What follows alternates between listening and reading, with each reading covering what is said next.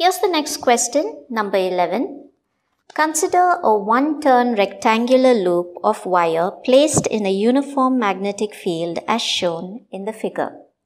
The plane of the loop is perpendicular to the field lines. The resistance of the loop is 0.4 ohms and its inductance is negligible. The magnetic flux density is a function of time and is given by B of t is equal to 0.25 sine omega t, where omega is 2 pi into 50 radians per second. The power absorbed by the loop from the magnetic field is dash. Okay, so first we begin by writing down what's given to us.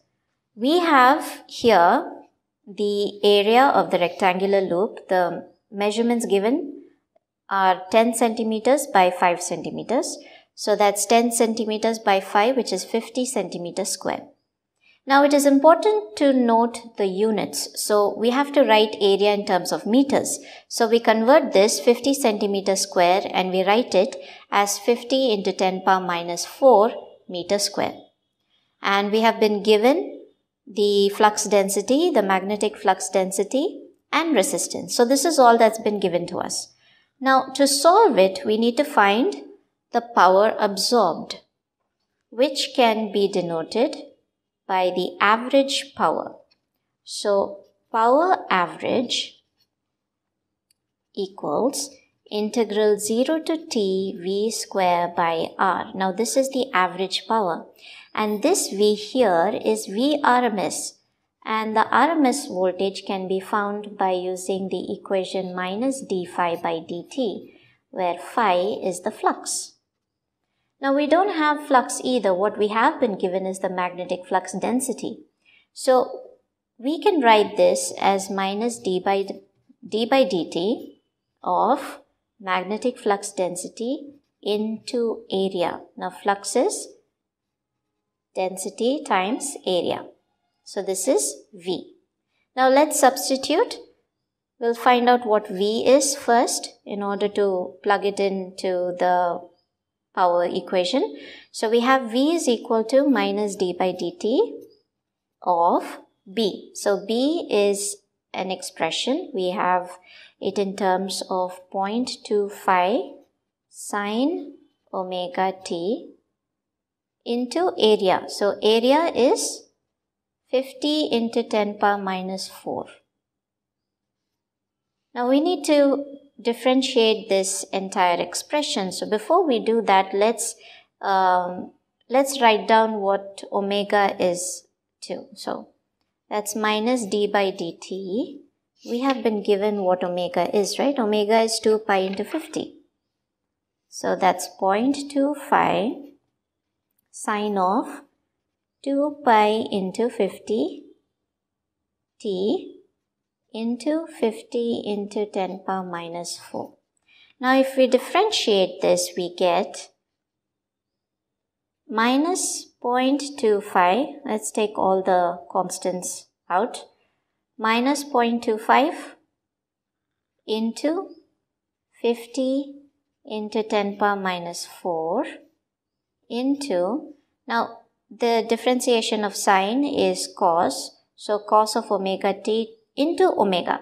So that's 2 pi into 50 into cos of omega t. I'm going to write cos of omega t as omega. I'm not going to substitute the value of omega there because we will have to find out the average power.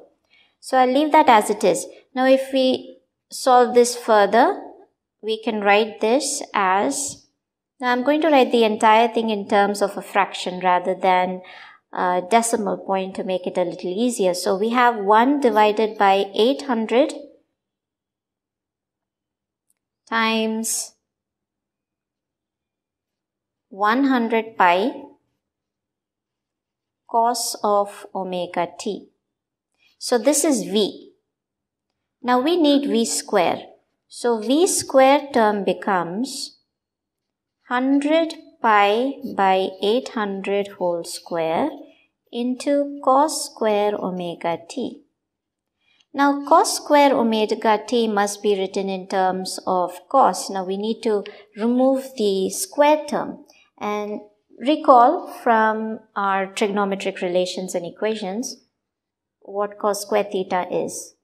So we can write this as V square is equal to 100 pi divided by 800 whole square into, now cos square theta can be written as 1 plus cos 2 theta divided by 2. So 1 plus cos 2 omega t divided by 2 is what we have now. This is V square. Now the power equation, power average, is integral of 0 to t V square by R. Now I'm going to plug in this entire expression in terms of V here. So let's write the constants out. So that's 100 pi by 800 whole square, 1 by 0.4, that's R, integral of 0 to 2 t. So 0 to t. Okay, so we have 2 here, which is also a constant. So we'll put that down here as well. 1 plus cos 2 omega t. Now this entire part will result in another trigonometric form, a trigonometric relation. So to find the power of average, we work on the constants alone. We ignore this, we work on the constants alone. So the power now is pi square by 64 into 1 divided by 0.4 into 2, which gives us a value of 0.193 watts. So this is the final answer here. We'll note that down. That's 0.193. So that's the solution, and I hope it has helped.